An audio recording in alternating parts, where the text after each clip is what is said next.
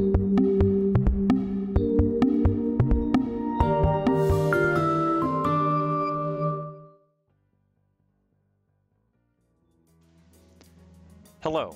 and welcome back to the SOLIDWORKS Composer Quick Start Guide, a new series designed to orient new users in Composer and familiarize them with some of its basic functionality. In the 9th and final video, we've been covering the various ways to export your Composer files into different formats. If you're interested in seeing how to export your files to PDF or Microsoft Word, check out the first and second parts of the video, both of which will be linked in the description below. This video will cover how to export your Composer files to HTML. Let's get started. You can see I have our Composer file queued up. I'm going to start by going to File, Publish, then HTML. Before we save, we need to select a profile, the form in which our Composer file will be outputted. There are a variety of profiles to choose from, but in the case that you do not have a SOLIDWORKS Composer Player Pro license, only the simple option will be available. Since this is a basic guide, we're going to select Simple. Now, we can view the HTML file we just created.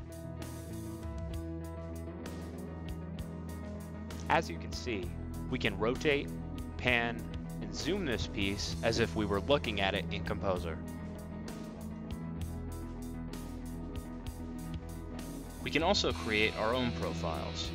If we go to the Program Files folder, then navigate to SOLIDWORKS Composer and Profiles, you'll see corresponding files for each profile that we saw before.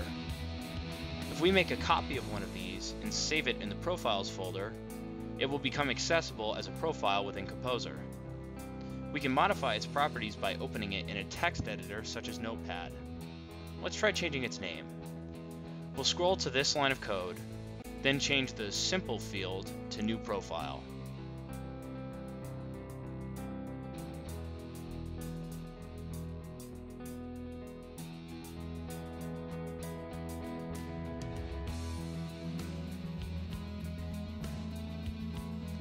Now, if we open Composer again, we can see that our new profile is now selectable. It's also possible to embed your Composer files in existing HTML files.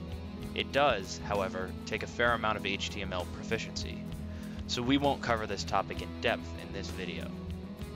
But keep in mind, when sharing your HTML files with friends or coworkers, they must have the HTML file, the SMG file, the CAB file, and all supporting files for the HTML content. That wraps up the basics of HTML in Composer.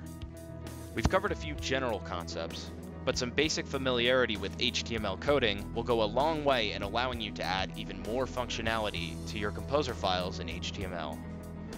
We hope that you found this video, as well as the rest of the series, helpful in explaining some of Composer's basic functionality. These tools are the foundations to creating powerful and insightful deliverables from your CAD models.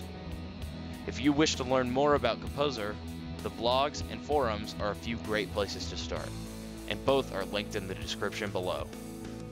Additionally, if you have suggestions for topics you'd like us to cover in a similar format, feel free to leave a comment below.